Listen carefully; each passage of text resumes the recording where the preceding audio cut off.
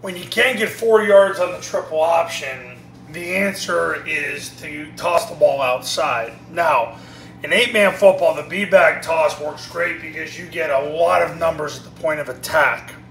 And you still don't have to block number 1, the read key.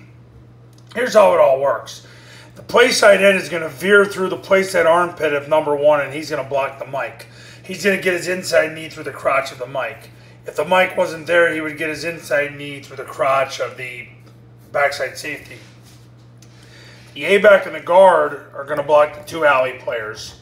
They're going to get their inside knee through the crotch of the 2 alley players. The center and the backside are all going to scoop. Center's going to open flat, run to the hip of the guard. Guard runs to the hip of the center. Backside end runs to the hip of the backside guard. Quarterback is going to reverse out, flat, take 2 steps to the west. The ball is going to get pitched 2 yards outside the end. The B-back is going to leave right before the snap, hammer 90 degrees. He's going to run into the ball, catch it, break on a 45, and then break to the end zone. The ball's got to get pitched 2 yards outside the end so that this player cannot get to the ball. Because the end veers through his armpit, it keeps him in the B gap and thus makes it impossible for him to get to the ball. So you want to run the B-back toss to get numbers and angles at the point of attack when you don't get 4 yards on the give phase of triple.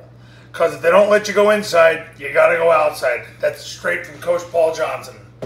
Coaches, right now my clients are currently 6-0. Here in September, first week of September 2018. If you're interested in becoming a client, give me a call, 570-332-0265, 570-332-0265. For 8-man football, we're going to get this done the right way the first time. You're going to learn Army, Navy, and Georgia Tech's offense, and you're going to learn it for 8-man. Talk soon.